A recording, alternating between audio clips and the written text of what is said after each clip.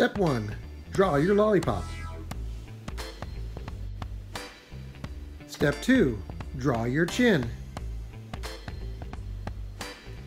Step 3. Draw eye line midway between the top and bottom. Step 4. Add nose and lower lip marks. Step 5. Add eyes, irises, and eyebrows to the midline. Step 6. You can add a simplified nose triangle to the nose line. Also step 6, you can add a more complex nose. Step 7, you can add the mouth just above the lower lip line, the width of the center of the eyes. Step 8, you can add the ears extending from the eyebrow to the tip of the nose.